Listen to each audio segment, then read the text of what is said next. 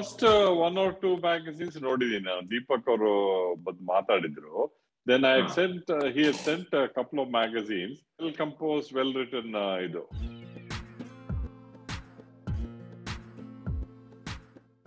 ಇವಾಗ ಅನೇಕಸಲಿ ಇವಾಗ ನಮ್ಮ ಇವಾಗ ಸೋ ಕಾಲ್ಡ್ ಎಜುಕೇಟೆಡ್ ವಿಮೆನ್ ಅಂತ ಹೇಳ್ಬೇಕಿದ್ದಾಗಲೂ ಸಹ ಅವರು they are under the assumption saying that we are well protected. ನಮ್ಗೆ ಒಂದು ವಯಸ್ಸಿನ ತನಕ ನಮ್ಗೆ ಹಾರ್ಟ್ ಇಂದು ಪ್ರೊಟೆಕ್ಷನ್ ಇದೆ, ಅದೇ ರೀತಿಯಲ್ಲಿ ಕಿಡ್ನಿ ಪ್ರೊಟೆಕ್ಷನ್, ಕಿಡ್ನಿ ಪ್ರಾಬ್ಲಮ್ ಏನ್ ಬರೋದಿಲ್ಲ ಅಂತೆಲ್ಲ ಸಾಮಾನ್ಯವಾಗಿ ಹೇಳ್ತಾರೆ ಕೆಲವು ಸಲ ಎಲ್ಲ.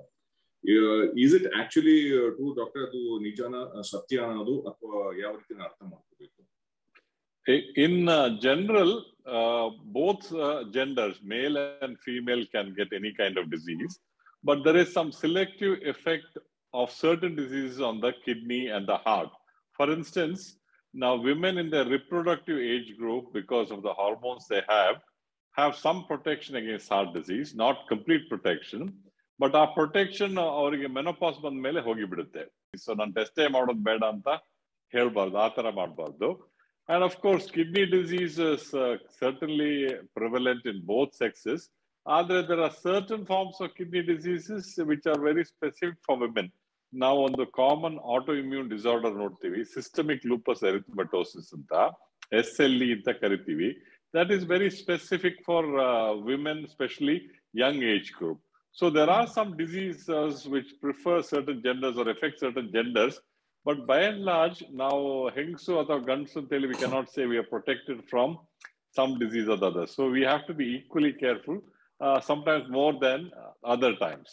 So I want all women, ella hengsರಿಗೆ ನಾನು ಏನು ಹೇಳ ಬಯಸುತ್ತೇನೆ ಅಂದ್ರೆ, ಖಂಡಿತವಾಗಿಯೂ ನೀವು ಎಷ್ಟು ಗಂಡಸಿಗೆ ನೀವು ನಿಮ್ಮ ಗಂಡಸಿಗೆ ಎಷ್ಟು ಹೇಳ್ತೀರಾ, ಎಷ್ಟು ಕೇರ್ ತಗೊಳ್ತೀರಾ, ಅಷ್ಟೇ ಕೇರ್ ನೀವು ನಿಮ್ಮ ಬಗ್ಗೆನ ತಗೊಳ್ಬೇಕಂತ ನಾ ಹೇಳ್ತೀನಿ. ನಮ್ಗೆ ಪ್ರೊಟೆಕ್ಷನ್ ಇದೆ, ನಮ್ಗೇನು ತೊಂದರೆ ಇಲ್ಲ ಅಂತ ಹೇಳುವಂಥದ್ದು ಒಂದು. ಮತ್ತೆ ಇವಾಗ ಮಹಿಳೆಯರಿಗೆ ಸಂಬಂಧಪಟ್ಟಂಗೆ ಕಿಡ್ನಿ ಡಿಸೀಸ್ ಅನ್ನೋದ ಹೇಳುವಂಥದ್ದನ್ನ ಇಲ್ಲ. ಬಂದಾಗ ಕಿಡ್ನಿ ಡಿಸೀಸ್ ಅಂತ ಹೇಳಿದ್ರೆ ಬರುತ್ತೆ, ಬಟ್ ಬರೋದೆಲ್ಲ ಗಂಡಸರಿಗೆನೆ ಜಾಸ್ತಿ ಬರುತ್ತೆ ಅಂತ ಹೇಳುವಂಥದ್ದು. ಅಂದ್ರೆ ಲೈಫ್ ಸ್ಟೈಲ್ ಡಿಸಾರ್ಡರ್ಸ್ ಆಗಿರ್ಬೋದು, ಬೇರೆ ರೀತಿಯಾದಂತಹ ಕಾರಣಗಳು. ನೀವು ಹೇಳಿದಾಗನೇ ಇವಾಗ ಮೇ ಬಿ ಪ್ರತ್ಯೇಕವಾಗಿ ಬರುವಂತ ಒಂದು ಕಾಯಿಲೆ ಬಿಟ್ರೆ ಜನರಲ್ ಆಗಿ ಕಿಡ್ನಿ ಡಿಸೀಸ್ ಬಹಳ ಬಹಳ ಕಮ್ಮಿ ಅಂತ ಹೇಳ್ತಾರೆ. ಇದು ಖಂಡಿತ ನಿಜ ಅಲ್ಲ. ನಾವು ಇದಕ್ಕೆ ಸ್ಟಾಟಿಸ್ಟಿಕ್ಸ್ ಇದೆ. ಹೆಂಗಸರು ಟ್ರೀಟ್ಮೆಂಟ್ಗೆ ಬರೋದಿಲ್ಲ. ಈಗ ನೀವು ನಮ್ಮ ಡಯಾಲಿಸಿಸ್ ಯೂನಿಟ್ ನೋಡಿ, ಕಿಡ್ನಿ ಟ್ರಾನ್ಸ್ಪ್ಲಾಂಟೇಶನ್ ಯೂನಿಟ್ ನೋಡಿ, may be 70-80% R men. That is not because ಹೆಂಗಸಿಗೆ ಕಾಯಿಲೆ ಬಂದಿಲ್ಲ ಅಂತೇಳಿ ಅಲ್ಲ, ಆದ್ರೆ ಹೆಂಗಸರ ಕಾಯಿಲೆಗೆ ಅಷ್ಟು ಇಂಪಾರ್ಟೆನ್ಸ್ ಕೊಡೋದಿಲ್ಲ in our society. It is still sort of male dominated society, ಪೇಟ್ರಿಯಾರ್ಕಲ್ society. ಹಾಗಾಗಿ ಟ್ರೀಟ್ಮೆಂಟ್ ಜಾಸ್ತಿ ಗಂಡಸರು ತಗೊಳ್ತಾರೆ. ಸೊ ನೀವು ಅದನ್ನೇ ನೋಡಿದ್ರೆ ನೀವು ಎಣಿಸ್ಬೋದು, ಇಲ್ಲಿ ಡಯಾಲಿಸಿಸ್ ಅಲ್ಲಿ ಹೆಂಗಸರೇ ಇಲ್ಲ, ಹಾಗಾದ್ರೆ ಕಿಡ್ನಿ ಕಾಯಿಲೆ ಹೆಂಗಸೇ ಬರೋದಿಲ್ವಾ ಅಂತೇಳಿ. But that is not true. ನೀವು ಜನರಲ್ ಪಾಪ್ಯುಲೇಷನ್ ಚೆಕ್ ಮಾಡಿದ್ರೆ ಹೆಂಗಸರು ಗಂಡಸರಿಗೂ ಈಕ್ವಲ್ ಅಮೌಂಟ್ಸ್ ಕಿಡ್ನಿ ಡಿಸೀಸ್ ಬರುತ್ತೆ. ಆದ್ರೆ ಸರ್ಟನ್ಲಿ ಟ್ರೀಟ್ಮೆಂಟ್ ತಕೊಳ್ಳೋದು ಜಾಸ್ತಿ ಗಂಡಸರು. ಇದನ್ನು ನಾವು ಖಂಡಿತವಾಗಿ ಇಂಪ್ರೆಸ್ ಮಾಡ್ಬೇಕು ಹೆಂಗಸರಿಗೆ. ಯಾಕಂದ್ರೆ ಅವರಿಗೆ ಕಾಯಿಲೆ ಬರೋದಿಲ್ಲ ಅಂತೇಳಿ ಅಲ್ಲ, ಆದ್ರೆ ಅವ್ರ ಟ್ರೀಟ್ಮೆಂಟ್ಗೆ ಮುಂದೆ ಬರೋದಿಲ್ಲ for various reasons. Okay, but ಇವಾಗ ಅನೇಕ ಸಂದರ್ಭದಲ್ಲಿ ಇವಾಗ ನಾವು ಪ್ರಿವೆನ್ಷನ್ ಅಂತ ಹೇಳ್ತೀವಿ. ಬಟ್ ಗಂಡಸರಿಗೆ ಇವಾಗ ಒಂದಷ್ಟು ಮಟ್ಟಿಗೆ ಇವಾಗ ಪ್ರಿವೆನ್ಷನ್ ಅಂತ ಹೇಳುವಂಥದ್ದು ಹೇಳ್ತೀವಿ. ಬಟ್ ಇವಾಗ ಮಹಿಳೆಯರಿಗೆ ಅಂತ ಹೇಳಿದ್ರೆ ಇದು ಅನೇಕ ಸಂದರ್ಭದಲ್ಲಿ ಅವ್ರು ಅನ್ಕೊಳ್ಳೋದು, ಬಂದಾಗ ಡೀಲ್ ಮಾಡ್ಕೊಳ್ಳೋಣ, ಅದಕ್ಕೆ ಮುಂಚೆ ಪ್ರಿವೆನ್ಷನ್ ಅಂತ ಹೇಳುವಂಥದ್ದು ನಮ್ಗೇನು ಅಷ್ಟೊಂದು ಗೊತ್ತಿಲ್ಲ. ಹೃದಯಕ್ಕಾದ್ರೂ ಅನೇಕ ಬಾರಿ ಹೇಳ್ತಾರೆ, ನೀವು ಸ್ವಲ್ಪ ಎಕ್ಸರ್ಸೈಸ್ ಮಾಡ್ಕೊಳ್ಳಿ, ಅಥವಾ ಕೊಲೆಸ್ಟ್ರಾಲ್ ಕಮ್ಮಿ ಮಾಡ್ಕೊಳ್ಳಿ, ವೆಯ್ಟ್ ಕಮ್ಮಿ ಮಾಡ್ಕೊಳ್ಳಿ ಅಂತ ಹೇಳುವಂಥದ್ದು. ಬಟ್ ಕಿಡ್ನಿಗೆ ಅಂತ ಹೇಳಿ ಸಂಬಂಧಪಟ್ಟ ಹಾಗೆ ಯಾವ ರೀತಿಯಾದಂತ ಪ್ರಿವೆನ್ಷನ್ ಇರ್ಬೋದು ಗೊತ್ತೆ? ಈಗ ಪುರಾತನ ಒಂದು ಗಾದೆ ಇದೆ, an ounce of prevention is better than a pound of cure ಅಂತ. ನಾನು ಹೇಳ್ತೀನಿ an ounce of prevention is better than a ton of cure ಅಂತ. ಯಾಕಂದ್ರೆ there are many diseases, especially ನಾವು ಜೀವನ ಶೈಲಿ ಕಾಯಿಲೆಗಳು ಅಥವಾ ಲೈಫ್ ಸ್ಟೈಲ್ ಡಿಸೀಸ್ ಅಂತ ಹೇಳ್ತೀವಿ. They are totally preventable. This could be diabetes, could be kidney disease, could be heart disease, could be cancer. Many of them, if you modify your lifestyle, you can prevent the disease.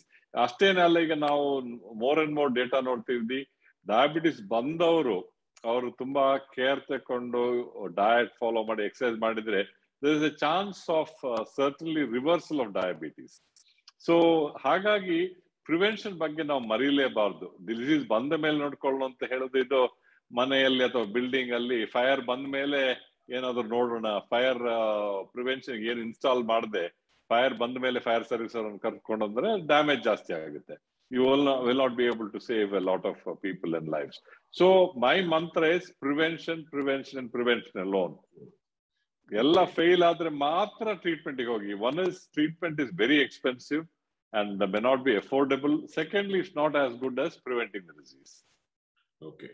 But doctor, ಇವಾಗ ನಿಮ್ಗೆ ಅಂತ ಹೇಳಿ ಸಂಬಂಧಪಟ್ಟ ಹಾಗೆ you are a very bright student, ಎಲ್ಲಾ ತರದ್ದು achievements ಗಳು ಇತ್ತು. You could have chosen all kinds of field specialisations. The so called ಅವ್ರು ಹೇಳ್ತಾರಲ್ಲ, ಇವಾಗ ರೊಮ್ಯಾಂಟಿಕ್ ಆಗಿ ವರ್ಲ್ಡ್ ಆಫ್ ಹಾರ್ಟ್ಸ್ ಅಂತ ಹೇಳುವಂಥದ್ದು, ಹೃದಯಕ್ಕೆ ಸಂಬಂಧಪಟ್ಟಂತ ಕಾರ್ಡಿಯಾಲಜಿಸ್ಟ್ ಆಗ್ಬೋದಾಗಿತ್ತು, ಎಲ್ಲ ಆಗ್ಬೋದಾಗಿತ್ತು. ಆದ್ರೂ ಸಹ ನೀವು ಈ ಕಿಡ್ನಿ ಅಂತ ಹೇಳುವಂಥದ್ದು ಯಾತಕ್ಕಾಗಿ ಚೂಸ್ ಮಾಡಿದ್ರಿ ನಿಮ್ಮ ಸ್ಪೆಷಲೈಸೇಷನ್ ನೆಫ್ರಾಲಜಿ ಅನ್ನೋದು ಅಂತ ಹೇಳುವಂತ ಪ್ರಶ್ನೆ. By God's grace and by the family grace, of course, I was very fortunate. I stood first in most of the entrance exams.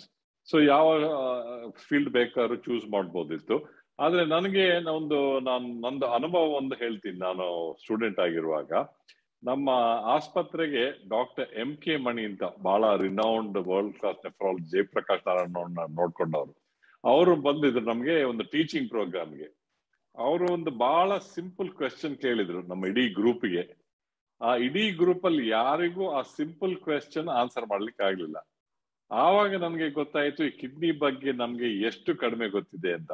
ಇಷ್ಟು ರಿನೌಂಡ್ ನೆಫ್ರಾಲಜಿಸ್ಟ್ ನಮ್ಮ ಆಸ್ಪತ್ರೆಗೆ ಬಂದು, ಕಾಲೇಜಿಗೆ ಬಂದು ಒಂದು ಸಿಂಪಲ್ ಕ್ವೆಶ್ಚನ್ ಕೇಳಿದ್ರೆ ನಮ್ಗೆ ಯಾರಿಗೂ ಆನ್ಸರ್ ಮಾಡ್ಲಿಕ್ಕೆ ಆಗ್ಲಿಲ್ಲ ಅಂತ. ಮತ್ತೆ ಆವಾಗ ನೆಫ್ರಾಲಜಿ ಅಂತ ಬಹಳ ಕಡಿಮೆ ಇತ್ತು. ಜನರಿಗೆ ಹಾರ್ಟ್ ಬಗ್ಗೆ ಗೊತ್ತಿತ್ತು, ಮೇ ಬಿ ಬ್ರೈನ್ ಬಗ್ಗೆ ಗೊತ್ತಿತ್ತು, ಬಟ್ ಯಾರಾದ್ರೂ ಕಿಡ್ನಿ ಕೇಳಿದ್ರೆ ಎಲ್ಲಿದೆ ಅಂತನೂ ಎಲ್ಲರೂ ಹೆಚ್ಚಾದವ್ರಿಗೆ ಗೊತ್ತಿಲ್ಲ. ಕೆಲವರೆಲ್ಲ ಕಿಡ್ನಿ ಮೇಲ್ ಆರ್ಗನ್ ಅಂತಾನೆ ಎಣಿಸ್ಕೊಳ್ತಾ ಇದ್ರು. ಸೊ ಅಂತ ಸಿಚುವೇಶನ್ಸ್ ನೋಡಿದ್ವಿ. ಅಂತ ಸಿಚುವೇಶನ್ ಅಲ್ಲಿ ನನಗೆ ಅದೊಂದು ಬಹಳ ವಿಚಿತ್ರ ಅಂತ ಕಾಣ್ತು. ಹಾಗಾಗಿ ನಾನು ಹಠಪಟ್ಟು ನನ್ನ MD ಮೆಡಿಸಿನ್ ಆದ್ಮೇಲೆ ಅಮೆರಿಕಕ್ಕೆ ಹೋಗಿ ಕಿಡ್ನಿ ಅಲ್ಲಿ ಟ್ರೈನಿಂಗ್ ಮಾಡಿದೆ. Of course I also trained in internal medicine, kidney and critical care.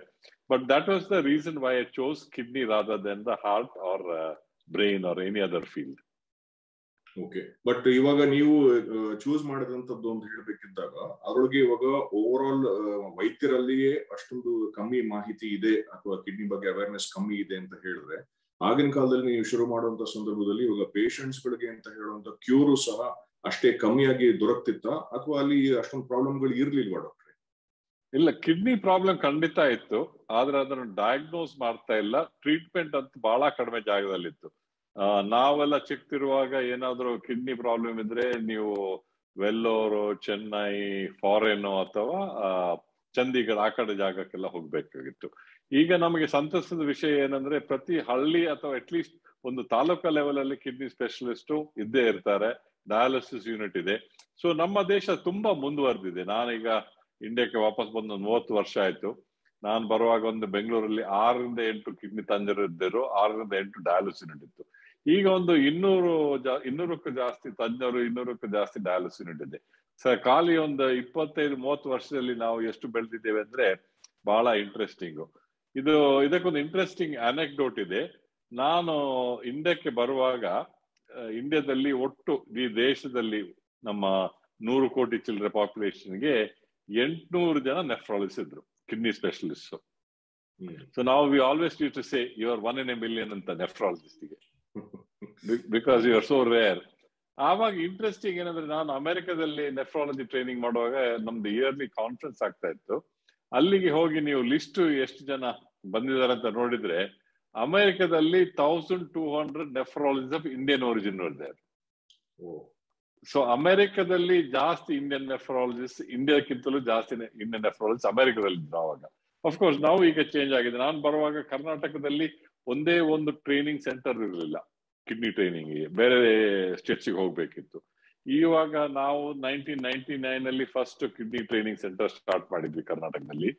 ಈಗ ಎಲ್ಲ ಕಡೆನೂ ಇದೆ. ತುಂಬಾ 40-50 ಜನರಿಗೂ ಟ್ರೈನ್ ಆಗ್ತಾ ಇದ್ದಾರೆ ಪ್ರತಿ ವರ್ಷ. ಹಾಗಾಗಿ ನಾವು ತುಂಬಾ ಮುಂದುವರೆದಿದ್ದೇವೆ, ವಿಚ್ ಇಸ್ ಬಹಳ ನಮಗೆ ಸಂತಸದ ವಿಷಯ. ಕರೆಕ್ಟ್. ಬಟ್ ಡಾಕ್ಟರ್, ಇವಾಗ ಈ ಕಿಡ್ನಿ ಡಾಕ್ಟರ್ಗಳು ಅಥವಾ ನೆಫ್ರಾಲಜಿಸ್ಟ್ಗಳು ಅಂತ ಹೇಳ್ಬೇಕಿದ್ದಾಗ ಹೆಚ್ಚಾಗಿ ನಾವು ಕಾಣುವಂಥದ್ದು ಇವಾಗ ಮೇಲ್ ಡಾಕ್ಟರ್ಸ್. ಸೊ ಇವಾಗ ಈ ಫಿಮೇಲ್ ಡಾಕ್ಟರ್ಸ್ ಅಂತ ಹೇಳುವಂಥದ್ದು ಅದು ನಿಮ್ಮ ಪ್ರಕಾರ ಅದು ಆಯ್ಕೆ ಮಾಡ್ಕೊಳ್ಳೋದು ಅವ್ರ ಕಮ್ಮಿ ಅಂತನಾ, ಅಥವಾ ಇದು ತುಂಬಾ stressful and very difficult for them to manage ಅಂತನಾ, ಅಥವಾ ಆಕ್ಚುಲಿ ಆ ಅಸಂಪ್ಷನ್ ತಪ್ಪು ಅಂತನ ಹೆಂಗೆ ಅರ್ಥ ಮಾಡ್ಕೊಳ್ಳೋದು? ನೀವು ನನಗೆ ಬಹಳ ಮುಖ್ಯವಾಗಿರೋ ಒಂದು ಕ್ವೆಶ್ಚನ್ ಕೇಳಿದೀರಾ. ನಾನು ಇದ್ರ ಬಗ್ಗೆ ಯಾವಾಗಲೂ ನನ್ನ ಸಹೋದ್ಯೋಗಿಗಳ ಹತ್ರ ಡಿಸ್ಕಸ್ ಮಾಡ್ತಾ ಇರ್ತೀನಿ. ಇನ್ಫ್ಯಾಕ್ಟ್ ನೀವು ಒಂದು ಅರ್ಧ ಗಂಟೆ ಮುಂಚೆ ಫೋನ್ ಮಾಡಿದ್ರೆ ನಾನು I was conducting A class for all our post graduates. So we have a large number of trainees and consultants also ನಮ್ಮ ಡಿಪಾರ್ಟ್ಮೆಂಟ್ ಅಲ್ಲಿ who are women and rightfully so. ಇದು ಮುಂಚೆ ಹೌದು, ಜನರು ಹೆಚ್ಚು ಹೆಂಗಸರನ್ನು ಮೆಡಿಕಲ್ ಕಾಲೇಜಿಗೆ ಕಳಿಸ್ತಾ ಇರ್ಲಿಲ್ಲ, ಹೋಗ್ತಾ ಇರ್ಲಿಲ್ಲ. It's A very rigorous procedure, long procedure.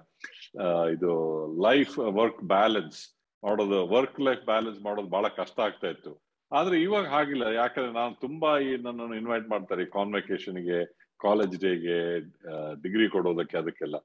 ಎರಡು ವಿಷಯ ನಾನು ನೋಟಿಸ್ ಮಾಡಿದೆ. ನಾನು ಫಸ್ಟಿಗೆ ಹೋಗ್ತಾ ಇರುವಾಗ 80% ಸ್ಟೂಡೆಂಟ್ಸ್ ಗಂಡಸರು ಇದ್ರು, ಅಲ್ಲ ಬಾಯ್ಸ್ ಇರ್ತಾ ಇದ್ರು. ಆಮೇಲೆ ರ್ಯಾಂಕ್ಸ್ 10ರಲ್ಲಿ 9 ಬಾಯ್ಸ್ಗೆ ಬರ್ತಾ ಇತ್ತು. ಇತ್ತೀಚೆಗೆ ನಾನು ಲಾಸ್ಟ್ ಇಯರ್ ಅಲ್ಲಿ ಹೋದಲ್ಲಿ 55-60% of the students var girls and 90% of the rank holders var girls. So ನಾನು ಹೇಳ್ತಾ ಇದ್ದೆ ನಮ್ಮ ವೈಸ್ ಚಾನ್ಸಲರ್ಗೆ, ಏನೀಗ ಹುಡುಗರು ಓದೋದೇ ನಿಲ್ಸಿಬಿಟ್ಟಿದಾರ, ಎಲ್ಲ ರ್ಯಾಂಕ್ಸ್ ಹುಡುಗಿಯರಿಗೆ ಹೋಗ್ತಾ ಇದೆ ಅಂತ. So that is changing. But ನೀವು ಹೇಳಿದ್ದು ಬಹಳ ನಿಜ, ಕಂಪ್ಲೀಟ್ ಚೇಂಜ್ ಆಗಿದೆ. ಈಗ ಮೆಡಿಕಲ್ ಕಾಲೇಜ್ ಅಡ್ಮಿಷನ್ಸ್ ಆಗ್ಲಿ, ಪೋಸ್ಟ್ ಗ್ರಾಜುಯೇಟ್ ಅಡ್ಮಿಷನ್ಸ್ ಆಗ್ಲಿ, ಖಂಡಿತ ಹೆಂಗಸರು ಜಾಸ್ತಿ ಸೇರ್ತಾ ಇದ್ದಾರೆ and they are doing very well. Of course ಇನ್ನು ಕೆಲವರು ಸರ್ಜರಿ ಫೀಲ್ಡ್ ಅಲ್ಲಿ ಇನ್ನು ಜಾಸ್ತಿ ವಿಮೆನ್ ಬರಬೇಕು. ಆದ್ರೆ ಇಷ್ಟು ತನಕ ಅಷ್ಟು ಜನ ಬಂದಿಲ್ಲ, ಬಟ್ ಮುಂದಕ್ಕೆ ಖಂಡಿತ ಬರ್ತಾರೆ. ಓಕೆ, ಬಟ್ ಡಾಕ್ಟರ್ ಇವಾಗ ಕೆಲವು ಸಲ ಅನ್ಸೋದು ಅಂತ ಹೇಳಿದ್ರೆ, ಇವಾಗ ಪರ್ಟಿಕ್ಯುಲರ್ಲಿ ಇವಾಗ ಡಾಕ್ಟರ್ಗಳ ವಿಚಾರಕ್ಕೆ ಬಂದಾಗ ಒಬ್ಬೊಬ್ಬರಿಗೆ ಒಂದೊಂದು ರೀತಿಯಾದಂತ ಒಪಿನಿಯನ್ ಇರುತ್ತೆ. ಇವಾಗ ನಿಮ್ಮ ವಿಚಾರದಲ್ಲೂ ಸಹ ಅನೇಕ ಜನ ಏನ್ ಹೇಳ್ತಾರೆ ಅಂತ ಹೇಳಿದ್ರೆ, ನಿಮ್ಮ ಸ್ಮೈಲ್ ಇಂದ, ನಿಮ್ಮ way of handling of patients ಇಂದಾನೆ, ಅದರಿಂದಾನೇ ಎಲ್ಲ ಅರ್ಧ ಗುಣ ಆಗೋಗ್ಬಿಡುತ್ತೆ. ಆಕ್ಚುಲ್ ಆಗಿ ಕೆಲವು ಸಲ ಎಲ್ಲ ಡಾಕ್ಟರ್ ಬಳ್ಳಾಳ್ ಅವರು ಟ್ರೀಟ್ಮೆಂಟ್ ಕೊಡ್ತಾರೋ ಇಲ್ಲೋ ಅಂತ ಗೊತ್ತಾಗಲ್ಲ. Just the mayor interaction with him solves the problem ಅಂತ ಹೇಳುವಂತ. ಸೊ ಇದರೊಳಗೆ thank you very much doctor. ಇವಾಗ how do you assess this doctor at A practical level? It's the truth, there feelings ಅಂತ ಹೇಳುವಂಥದ್ದು, ಅವ್ರ ಇಮೋಷನ್ಸ್ ಅಂತ ಹೇಳುವಂಥದ್ದು, ಅವ್ರಿಗೆ they might not be in a way to express it very clearly. ಅವ್ರಿಗೆ ಚೆನ್ನಾಗಿ ಅದನ್ನ ಎಕ್ಸ್ಪ್ರೆಸ್ ಮಾಡಲಿಕ್ಕೆ ಬರದೇ ಇರಬಹುದು, ಬಟ್ ಆದ್ರೂ ಸಹ ಅವ್ರಿಗೆ ಆದಂತ ಇಂಪ್ಯಾಕ್ಟ್ ಇಂಥ ಮಾತುಗಳನ್ನ ಅವ್ರ ಕೈಲಿ ಆಡಿಸುತ್ತೆ. ಸೊ ಹಾಗಿದ್ದಾಗ Y is that only very few doctors are able to achieve this? ಇದನ್ನ ನಿಮ್ಮ ಪ್ರಕಾರ, if at all you want to professionally look at it, how would you like to talk about this doctor? ನೀವು ಹೇಳಿರೋದು ಬಹಳಷ್ಟು ನಿಜ. ನಾನೀಗ ನೋಡ್ತಾ ಇದ್ದೀನಿ ಎಷ್ಟೋ ವರ್ಷದಿಂದ ಯಾರು ಬಹಳ ಸಕ್ಸಸ್ಫುಲ್ ಡಾಕ್ಟರ್ಸ್ ಇದ್ದಾರೆ ಅಂತ. ಸಾಧಾರಣ ಟ್ರೈನಿಂಗ್ ಲೆವೆಲ್ ಕಾಂಪಿಟೆನ್ಸ್ ಈಗ ಎಲ್ಲ ದೊಡ್ಡ ದೊಡ್ಡ ಸೆಂಟರ್ ಅಲ್ಲಿ ಒಳ್ಳೆ ಟ್ರೈನಿಂಗ್ ಕೊಡ್ತಾರೆ. ಯಾಕೆ ಒಬ್ರು ಅಷ್ಟು ಮೇಲೆ ಹೋಗ್ತಾರೆ, ಇನ್ನೊಬ್ರು ಇದ್ದಲ್ಲೇ ಇರ್ತಾರಂತ ನನಗೆ ಕಾಣಿಸೋದು mostly it is interpersonal skills. ನೀವು ನಿಮ್ಮ ಪೇಷಂಟ್ಸ್ ಜೊತೆ ಮತ್ತೆ ನಿಮ್ಮ ಕೊಲೀಗ್ಸ್ ಜೊತೆ, ಜೂನಿಯರ್ಸ್ ಜೊತೆ ಹೇಗೆ ಬಿಹೇವ್ ಮಾಡ್ತೀರಾ, that is A very very important part of success. ಅದಕ್ಕೆ ತುಂಬಾ ಎಕ್ಸಾಂಪಲ್ಸ್ ನಾನು ನೋಡಿದ್ದೀನಿ. Some very competent doctors hour ಅರೋಗೆಂಟ್, ಅವರನ್ನು ನೋಡ್ಲಿಕ್ಕೆ ಯಾರೂ ಹೋಗೋದಿಲ್ಲ.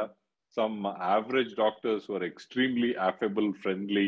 ಅವ್ರ ಜೊತೆ ಕ್ಯೂ ಇರುತ್ತೆ, ಮೈಲ್ ಗಟ್ಲೆ ಕ್ಯೂ ಇರುತ್ತೆ ನೋಡ್ಲಿಕ್ಕೆ.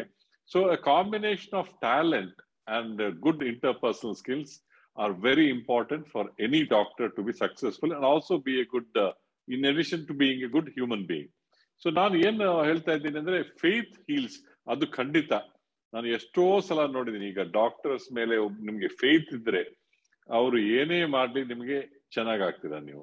Same disease, same gender, same age group, same complications, one person has no faith at all.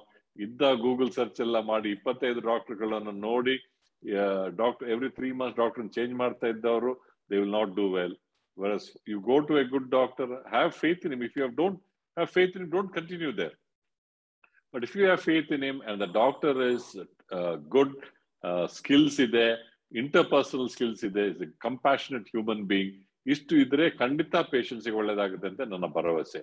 ನಾನು ಎಷ್ಟೋ ಸಲ ನೋಡಿದ್ದೀನಿ, same kind of illness, if they have faith in the doctor, they do much better than if they don't have faith. Of course, this is unfortunately a dying art. ಈಗ ನೀವು doctors ಆಫೀಸಿಗೆಲ್ಲ ಹೋದ್ರೆ they will spend more time on looking through your CT scan, X-ray, MRI, labs, and the computer rather than talking to doctor.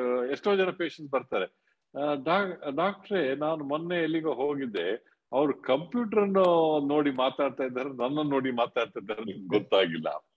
So we have to listen to the patient. But of course, now I'm a proponent of digital health where you do video consults and all that. But it cannot and should not replace physical examination and physical interactions. ಯಾಕಂದ್ರೆ patient ಅನ್ನು ನೋಡಿ smile ಮಾಡೋದು, ಅವರದ್ದು appearance, body language, ಇದೆಲ್ಲ it's equally important like all these test that we have unnecessary reliance on. So I am a firm believer in the old style of medicine where physical appearance, talking to the patient, not only talking to the patient, our family bagenu ತಿಳಿಬೇಕು. ಈಗ if there's a grandson or a granddaughter born, you talk to them about their grandson before you come to their illness. That will build a lot of camaraderie and confidence in the doctor. ಇವರು ನನ್ನ family ಬಗ್ಗೆನೂ ಕೇಳ್ತಾ ಇದ್ದಾರೆ, ಅಷ್ಟು busy ಇದ್ರು ನನ್ನ ಜೊತೆ ಇಷ್ಟು ಟೈಮ್ ಸ್ಪೆಂಡ್ ಮಾಡ್ತಾ ಇದ್ದಾರೆ. ಇನ್ನೊಂದು ನಾನು ತುಂಬಾ ನಮ್ಮ ಜೂನಿಯರ್ ಡಾಕ್ಟರ್ಸ್ ಹೇಳ್ತೀನಿ ಏನಂದ್ರೆ, ಪೇಷಂಟ್ಸ್ ಅನ್ನು ಕಟ್ ಮಾಡ್ಬಿಟ್ಟು ಅವರೊಂದು ಏನೋ ಕಾಯಿಲೆ ಬಗ್ಗೆ ಹೇಳ್ತಾ ಇರ್ತಾರೆ, ನಿಮಗೆ ಅವ್ರು ಒಂದು ಸೆಂಟೆನ್ಸ್ ಹೇಳಿದ ಕೂಡಲೇ ಗೊತ್ತಾಗ್ಬೋದು ಆ ಕಾಯಿಲೆ ಏನು ಅಂತೇಳಿ. ಬಟ್ ಪೇಷಂಟ್ಗೆ ಇದು ಹೊಸ ಕಾಯಿಲೆ, ಅವರಿಗೆ ಗೊತ್ತಿಲ್ಲ. So they have to start from the beginning and say. So ಅವ್ರನ್ನ ಕಟ್ ಮಾಡಿ ಓಕೆ ಅದೆಲ್ಲ ಗೊತ್ತಾಯ್ತು ನನಗೆ, ನೆಕ್ಸ್ಟ್ ಹೇಳಿ ಅಂತ. So then they feel the doctor is not listening to them. ನೀವು ಅದು ಕೇಳಿದ್ರು ಮಾಡೋದು ಒಂದೇ ಇರ್ಬೋದು, ಕೇಳದಿದ್ರು ಮಾಡೋದು ಒಂದೇ ಇರ್ಬೋದು, ಆದ್ರೆ ಅವರಿಗೆ ಒಂದು ಇಂಪ್ರೆಷನ್ ಬರುತ್ತೆ, ಈ ಡಾಕ್ಟರ್ ನಾನು ಹೇಳಿದ್ರನ್ನೆಲ್ಲ ಕೇಳಿ ಮತ್ತೆ ಅದರ ಬಗ್ಗೆ ಡಿಸ್ಕಸ್ ಮಾಡಿ ನನಗೆ ಟ್ರೀಟ್ಮೆಂಟ್ ಕೊಟ್ಟಿದ್ದಾರೆ ಅಂತ.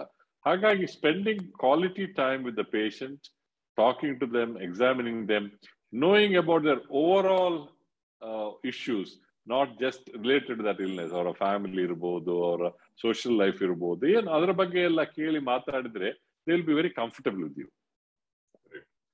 But Dr. ಹಾಗೇನೆ ಇವಾಗ we speak about basically women ಅಂತ ಹೇಳ್ಬೇಕಿದ್ದಾಗ, ಇದಾಗಿ the role of women in your life ಅಂತ ಹೇಳುವಂಥದ್ದು ಒಂದು ಪ್ರಶ್ನೆ ಬರುತ್ತೆ ಡಾಕ್ಟ್ರೆ. ಅಂತ ಹೇಳಿದ್ರೆ ಇವಾಗ ನೀವು ಮಗುವಾಗಿದ್ದಾಗ, ಬೆಳ್ಕೊಂಡು ಬಂದಿದ್ದಾಗ, as a student, youth, as a professional, what has been the role of women in your life, and what kind of an impact have you had and your experience about it, doctor? ನಮ್ಮ ಫ್ಯಾಮಿಲಿಯಲ್ಲಿ I think women have played A very great roll. ನಾನೊಂದು ಉದಾಹರಣೆ ಕೊಡ್ತೀನಿ. you might have heard of matriarchal societies. Namdu was a matriarchal society. The head of the family was always a woman. Nanna great grandmother, who lived to about 102, they were all zamindars avaga, landlords. She was the head of the family. So all the children would take her name rather than her husband's name. So her name was Ballal, last name. Our husband was something else. So all the children took Ballal as the surname. So also my mother was Ballal, maiden name, married my father, who's a Hegde, but we all took Ballal. So we were a very strong matriarchal family. There was a lot of importance given to women. They were sort of running the show, so to speak.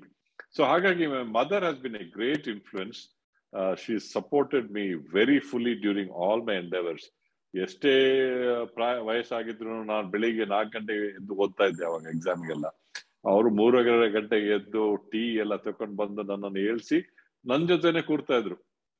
ಒಂದು shawl ಹಾಕೊಂಡು ನಾನು ಓದುವಾಗ ಅವ್ರು ಸುಮ್ನೆ ಕೂತ್ಕೊಳ್ತಾ ಇದ್ರು, ಕಣ್ಣು ಕೂರ್ಕೊಂಡು ಅಲ್ಲೇ ಕೂತ್ಕೊಳ್ತಾ ಇದ್ರು. So she's bin A great influence. And ಎಷ್ಟೇ ಕಷ್ಟ ಆದ್ರೂ ಎಷ್ಟೇ ಇದ್ರು ನಾವು ಮನೆಗೆ ಬಂದ ಕೂಡಲೇ ಅವ್ರು ಊಟ ರೆಡಿ ಮಾಡಿ, she only has to serve it, and sometimes she will even feed us. It was embarrassing. ನೀವು ದೊಡ್ಡ ಹುಡುಗ ಆದ್ಮೇಲೆ ಶಿಲ್ ಫೀಡ್ ಯು ಅಂತ mother. That she has been A great influence. Then of course I got married very young, so my wife has been a very great influence. Nandu 43 years ಆಯ್ತು ಮದುವೆ ಆಗಿ. She's been a very strong pillar of support. And of course there are many other women in the family. ಇನ್ನೊಂದು example ನಾನು ಏನ್ ಕೊಡ್ಬೇಕಂದ್ರೆ, now we are 5 brothers. So my eldest brother ಗೂ ನನಗೂ ತುಂಬಾ ಡಿಫ್ರೆನ್ಸ್ ಇದೆ, age difference. Our wife who came in when I was very young is almost like a second mother for us. So she's also ಅತ್ತಿಗೆ ಅಂತ ಹೇಳ್ತೀವಿ.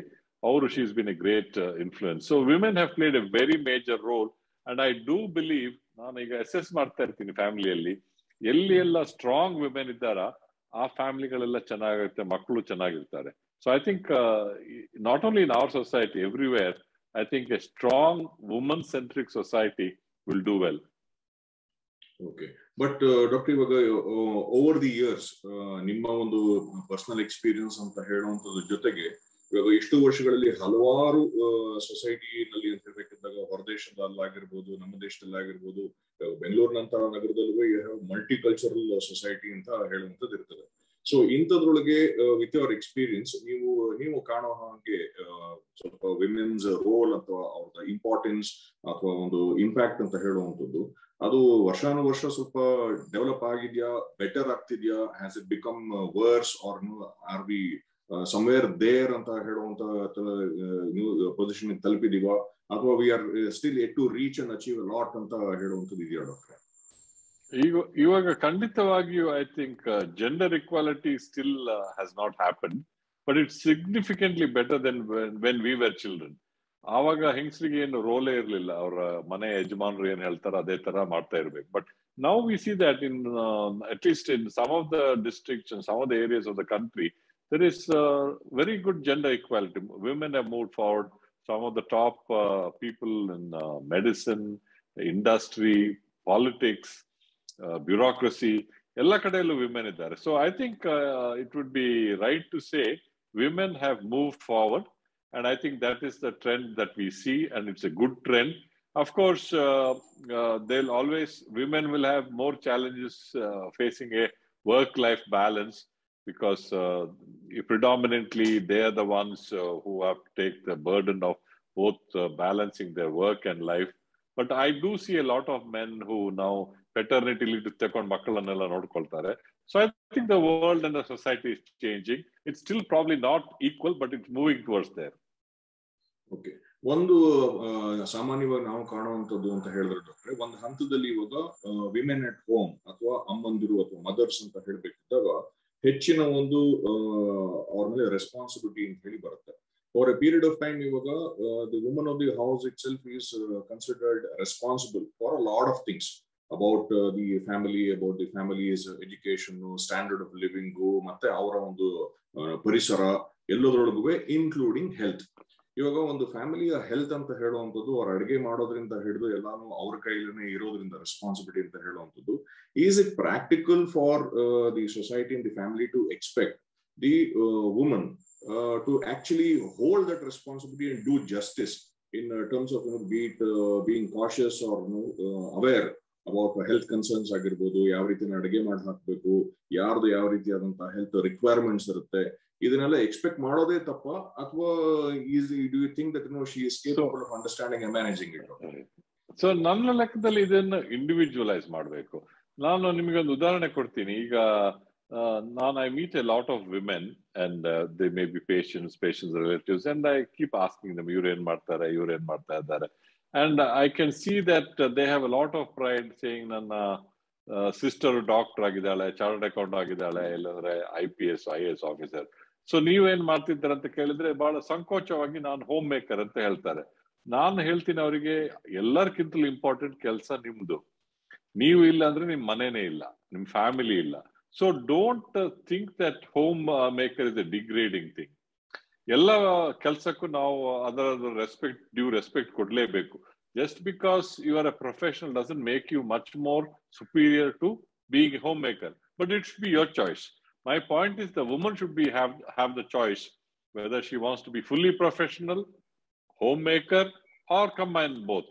So that should not be dictated by any patriarchal system or men in the family.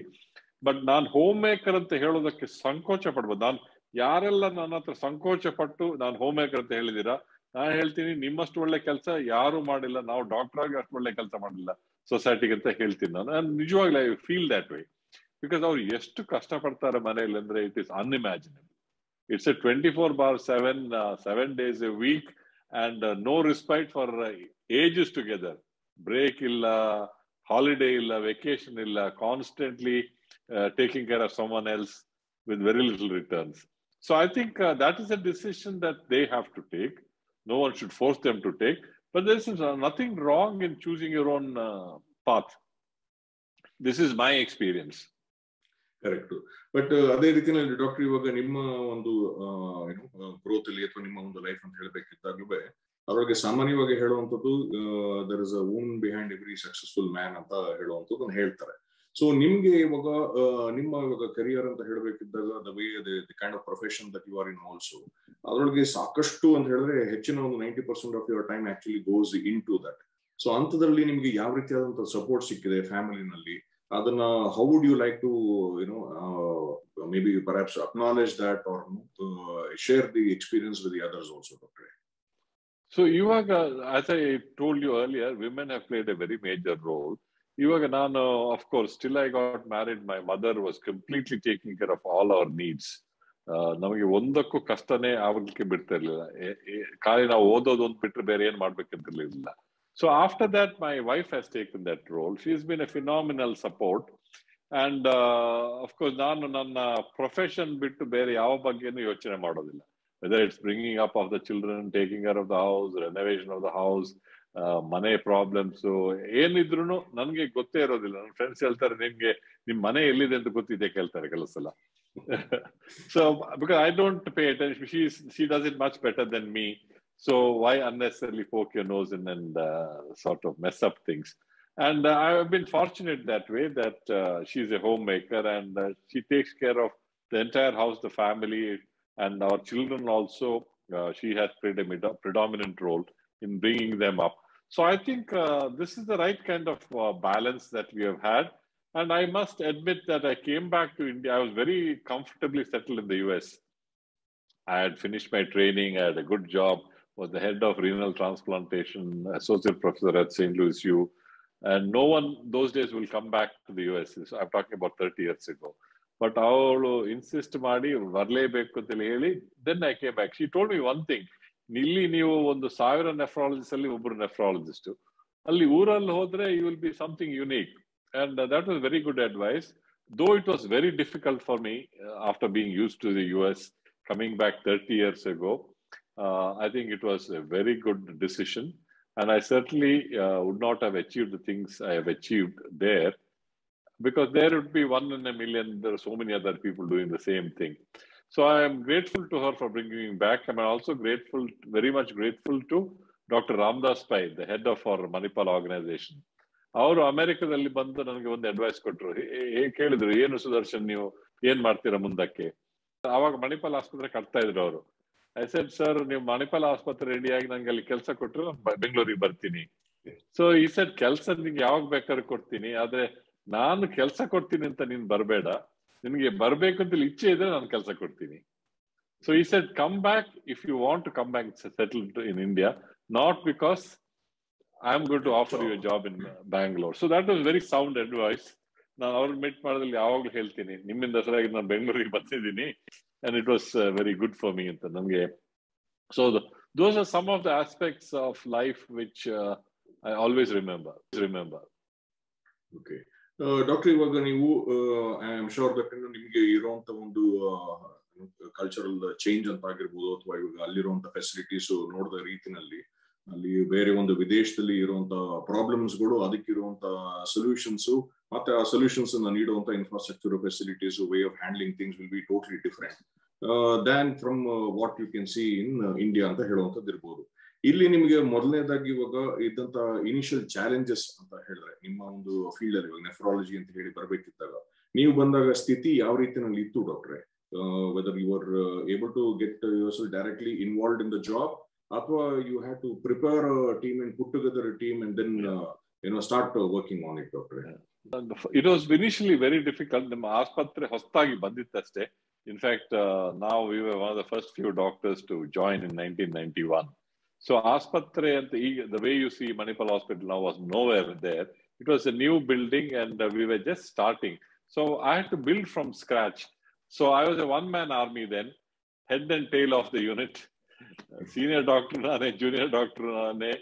So, and we had 2 dialysis units where, of course, we started dialysis after I came, and we were doing about 50 dialysis a month. Now we do 150 or more just in one hospital alone. Avaga matte namage junior doctors irlilla. So it was very, very difficult. But over a period of time, we grew and grew. Now, of course, in our hospital, we have about 25 kidney specialists in our hospital alone. Consultant and training setup ಅಲ್ಲಿ. And we do thousands and thousands of dialysis every month, a very busy transplant program. So certainly this was not built overnight. It was a slow process, but a very good thing, because now one advantage I had is I could do things the way I wanted to. I didn't come and join as a junior doctor anywhere. I came in as the head of the unit, so I could build the department the way I built it. And one of my proudest moments is starting the training program in Karnataka for nephrology, and doing the first cadaver transplant in the state of Karnataka. These are sort of two milestones in addition to many other things that we have done. ಇವಾಗ ಒಂದು ಪ್ರಮುಖವಾಗಿ ನೀವು ಒಂದು introduce ಮಾಡಿರೋದು ಅಂತ ಹೇಳಿದ್ರೆ ಇವಾಗ kidney number ಅಂತ ಹೇಳಿ ಇಂಟ್ರೊಡ್ಯೂಸ್ ಮಾಡಿದ್ದೀರಾ. Like the way you say that ಬೇರೆಯವರಿಗೆ ಇವಾಗ ನಿಮ್ಮ BP ನಂಬರು ಮತ್ತು ನಿಮ್ಮ ಗ್ಲೂಕೋಸ್ ನಂಬರು, ಶುಗರ್ ನಂಬರ್ ಅಂತೆಲ್ಲ ತಿಳ್ಕೊಳ್ಳುವಂತ ರೀತಿಯಲ್ಲಿ ಇವಾಗ ಕಿಡ್ನಿ ನಂಬರ್ ಅಂತ ಹೇಳುವಂಥದ್ದನ್ನ ನೀವು ಸ್ವಲ್ಪ ಪಾಪ್ಯುಲರೈಸ್ ಮಾಡೋದಕ್ಕೆ ನೋಡ್ತಾ ಇದ್ದೀರಾ, ಅವೇರ್ನೆಸ್ ಕ್ರಿಯೇಟ್ ಮಾಡೋದಕ್ಕೆ ಅಂತ ಹೇಳಿ. What exactly is this kidney number ಡಾಕ್ಟ್ರೆ, ಮತ್ತೆ ಇದನ್ನ ಯಾವ ರೀತಿನಲ್ಲಿ ಇದನ್ನ ನೀವು ಅರೈವ್ ಮಾಡ್ತೀರಿ? ಓಕೆ, ಇವಾಗ ನಾನು ಬಂದಲ್ಲಿ ನಾನು ಏನ್ ನೋಡ್ತಾ ಇದ್ದೇನೆಂದ್ರೆ, ಲಾಟ್ ಆಫ್ ಪೇಷಂಟ್ಸ್ ನಾನು ನೋಡ್ದಲ್ಲಿ ಅವರಿಗೆ ಕೆಲವರಿಗೆ ಅದು ಕಿಡ್ನಿ ಎಲ್ಲಿದೆ ಅಂತಾನು ಗೊತ್ತಿಲ್ಲ, ಏನ್ ಕೆಲಸ ಮಾಡ್ತೇನೆ ಅಂತ ಗೊತ್ತಿಲ್ಲ, ಮತ್ತೆ ಕಿಡ್ನಿ ಟೆಸ್ಟ್ ಮಾಡೋದು ಹೇಗಂತಾನು ಪೇಷಂಟ್ಸ್ಗೆ ಗೊತ್ತಿರ್ಲಿಲ್ಲ. ಅವ್ರು ಹೋಗಿ ಫುಲ್ ಚೆಕ್ಅಪ್ ಮಾಡಿರ್ತಾರೆ, ಹಾರ್ಟ್ ಚೆಕ್ಅಪ್ ಮಾಡಿರ್ತಾರೆ, BP ಚೆಕ್ ಮಾಡಿರ್ತಾರೆ, ಶುಗರ್ ಚೆಕ್ ಮಾಡಿರ್ತಾರೆ, ಇವನ್ ಕೊಲೆಸ್ಟ್ರಾಲ್ ಚೆಕ್ ಮಾಡಿರ್ತಾರೆ. ಸೊ 3 ನಂಬರ್ ಬಗ್ಗೆ ಅವ್ರಿಗೆ ಗೊತ್ತಿತ್ತು, sugar, cholesterol, BP. So kidney ಬಗ್ಗೆ ಗೊತ್ತೇ ಇರಲಿಲ್ಲ. ಅದಕ್ಕೆ ಅದನ್ನು ಈಗ ನಮ್ಮ ಮೆಡಿಕಲ್ ಟರ್ಮ್ಸ್ ಅಲ್ಲಿ ಅಫ್ಕೋರ್ಸ್ ನಮಗೆ ಕಿಡ್ನಿಯನ್ನು ಹೇಗೆ ಚೆಕ್ ಮಾಡುದು ಅಂತ ಮುಂಚಿನಿಂದ ಗೊತ್ತಿದೆ.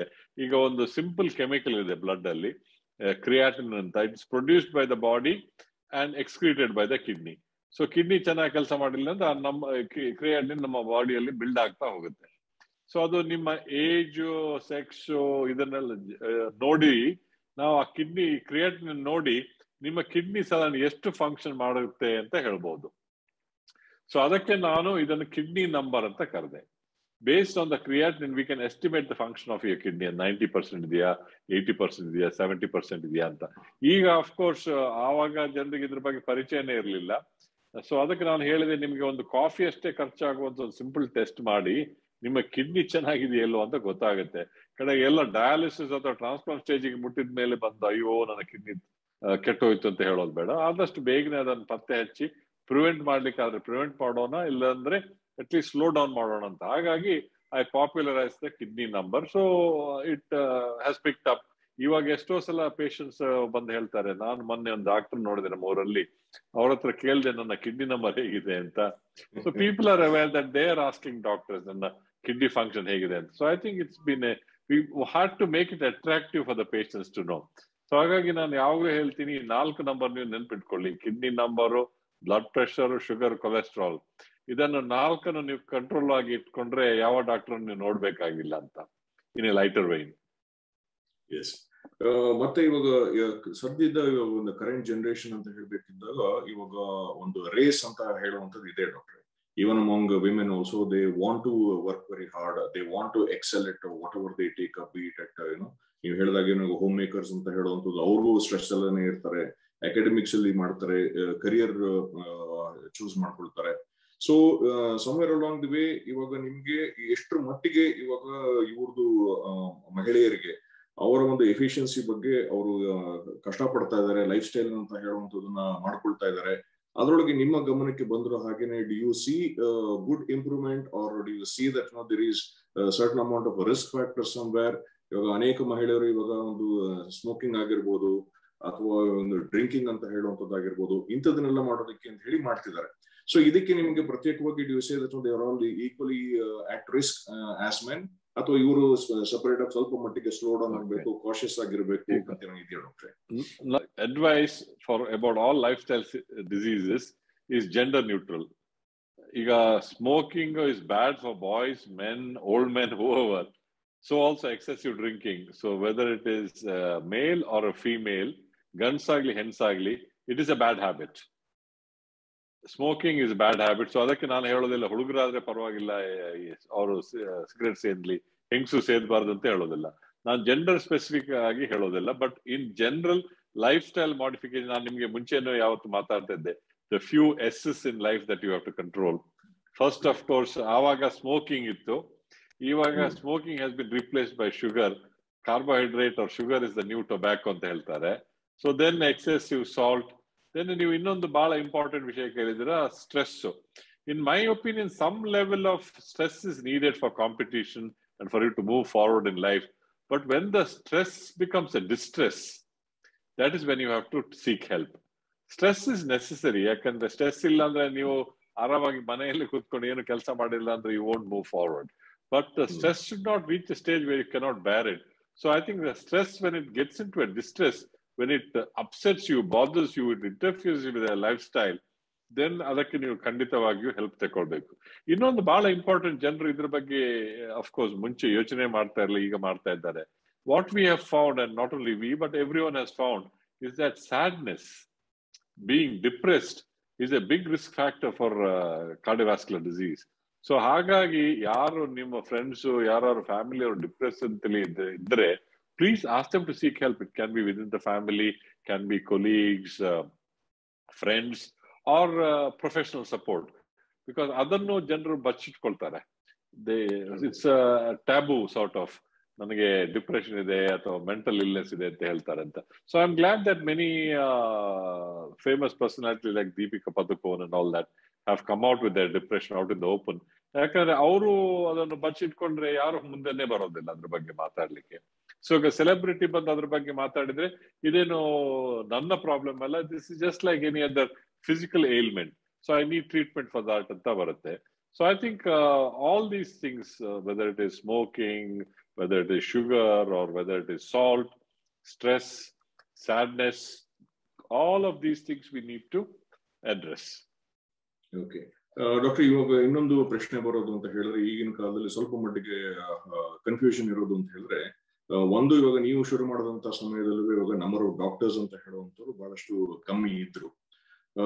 ಇವಾಗ್ಲೂ ಅದು ಒಂದ್ ರೀತಿಯಲ್ಲಿ number of doctors year on year ಸ್ವಲ್ಪ ಜಾಸ್ತಿ ಆಗ್ತಾ ಇದ್ದಾರೆ ಅಂತ ಹೇಳುವಂತ ಒಂದು ನಂಬಿಕೆ ಇದೆ.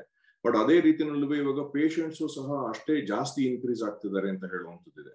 ಸೊ ಹಾಗಾಗಿ ಇವಾಗ ಯಾವ ಬ್ಯಾಲೆನ್ಸ್ ಯಾದಕ್ಕೆ ಅಂತ ಹೇಳಿದ್ರೆ, actually do we C more number of doctors coming in to the field, or otherwise is it that there are more number of patients coming into the hospitals that there is a lack of doctors ಅಂತ ಹೇಳುವಂತ ಒಂದು ನಂಬಿಕೆ ಬರ್ತಾ ಇದೆಯಾ?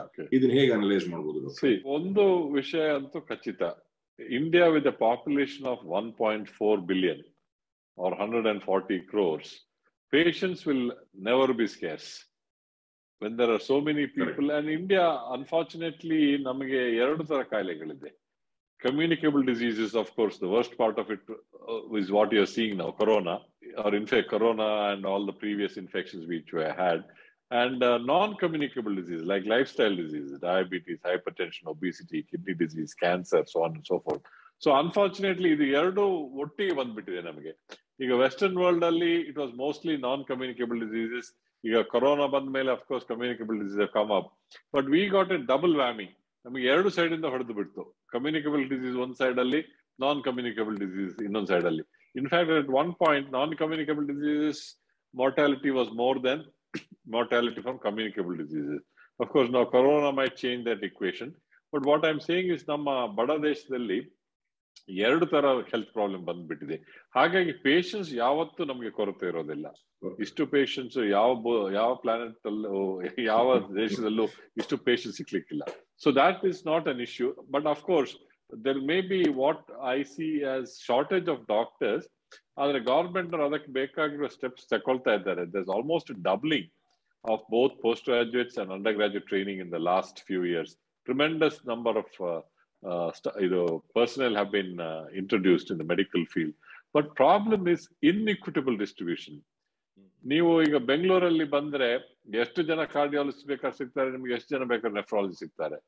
ಒಂದು 100 mile 200 mile ಆಚೆ ಹೋಗಿ north Karnataka, are you go to the states which have not been developed as much like Uttar Pradesh or Bihar, northern states, many of the northern states, alli you may not find doctors. So it's inequitable distribution rather than just shortage. I think that we have to keep in mind. Yakandre iga we have a very funny scenario. Now ನಮ್ಮ ದೇಶದಲ್ಲಿ cardiologist ಇಲ್ಲ, nephrologist ಇಲ್ಲ ಅಂತೀರಾ. ಈಗ ನೀವು DNB seats, 50% of the seats are going vacant in some fields like cardiology and cardiac surgery. There are no takers because ಅವರಿಗೆ ಕೆಲಸ ಸಿಕ್ಕೋದಿಲ್ಲ. See, the problem is, they want to come to the cities for many reasons. I don't blame them. And cities, there is a glut. Now it is almost impossible to get a job in nephrology, cardiology, cardiac surgery, or neurosurgery for that matter. ಅಂದ್ರೆ ದೇಶದಲ್ಲಿ doctor shortage ಇದೆ ಅಂತೇಳಿ ಅಲ್ಲ, but unable to equitably distribute them in the various places that are needed. So we have to work on both increasing numbers and also distribution of them.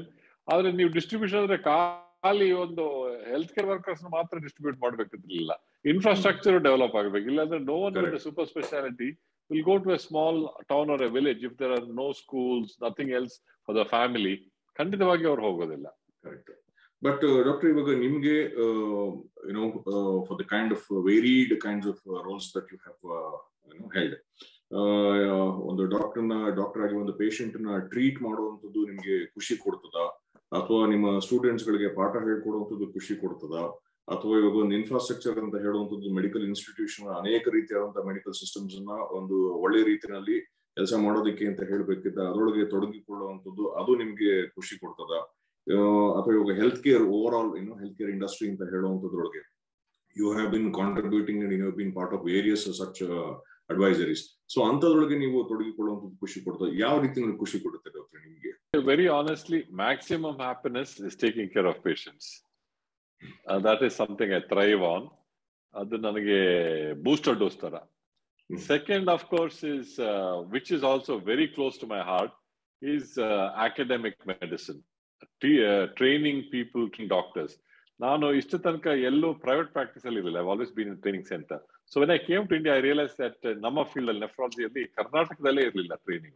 For such a large state, we didn't have a single seat in postgraduate training for nephrology. So ಅದಕ್ಕೆ ಹಠ ಕಟ್ಟಿ ನಾವು 1999 ಅಲ್ಲಿ first training programme start ಮಾಡಿದ್ವಿ. ಈಗ hundreds of doctors have come out of this and they spread across the country and across the globe.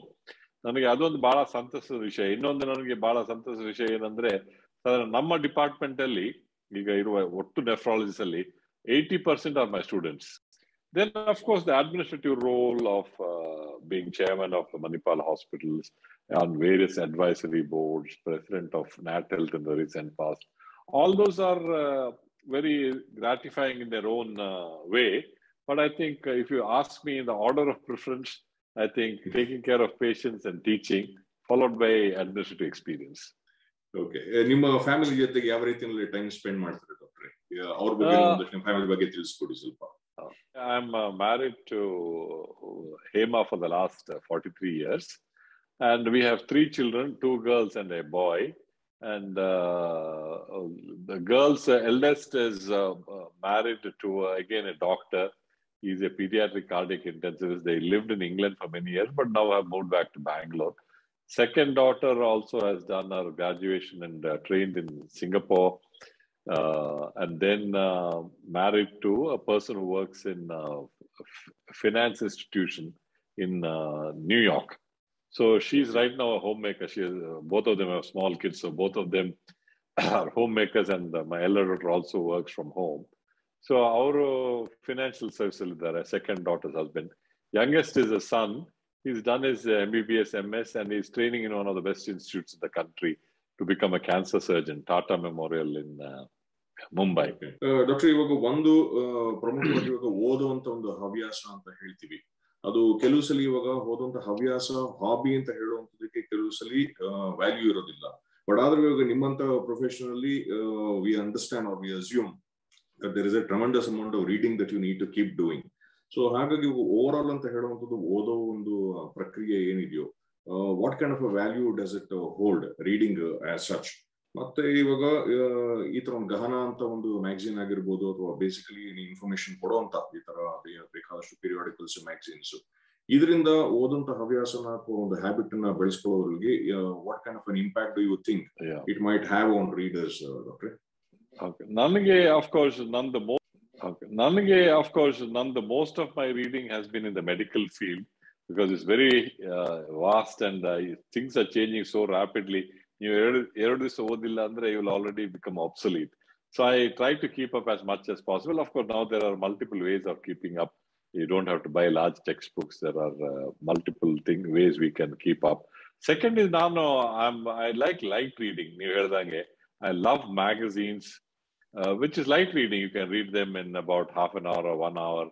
And of course, I don't never miss reading the newspapers. So to me, magazines, light reading with the magazines, print media like newspapers, and of course, some news on TV is what I love.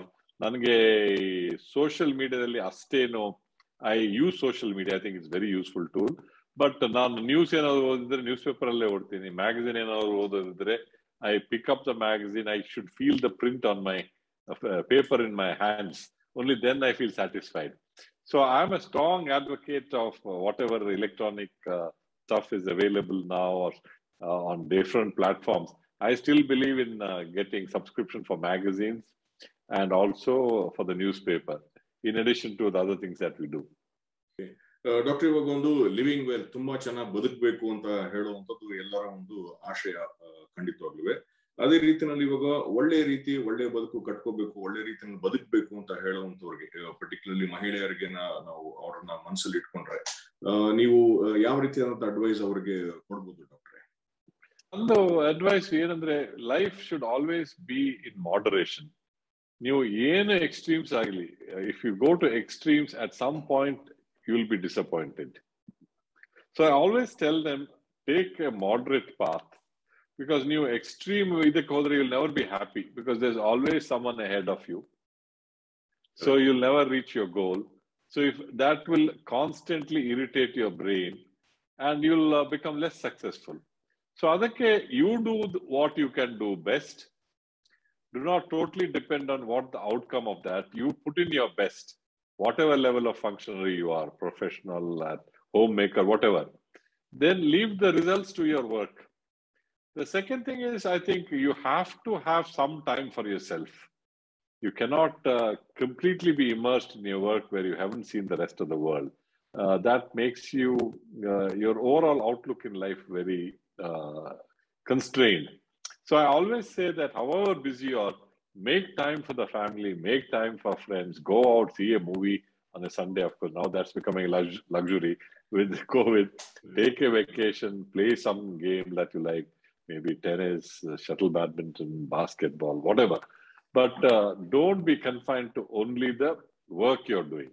So I think that is my advice, that be a moderate and always have a wide range of things that you can do to keep yourself happy. I always say, may you have a healthy life, happy life, and a prosperous life, because that comes in order. Prosperity may come and go, and prosperity doesn't necessarily bring you, most of the time it doesn't bring in health, it worsens your health, and certainly doesn't always guarantee happiness. So I think enjoy life while you can. Because now in COVID time, I have done a lot of thinking about life in general. What I feel is that COVID has robbed us of 2 years of a life which will never get back. Correct. Because a lot of people keep planning, ad martini, ನಾನು 5 ವರ್ಷದ ಮೇಲೆ ಹೀಗೆ ಮಾಡ್ತೀನಿ, 10 ವರ್ಷದ ಮೇಲೆ ಹೀಗೆ ಮಾಡ್ತೀನಿ. So I think all that is okay. You have to plan in life. But don't totally depend on long-term planning. Live life the way it is for today also.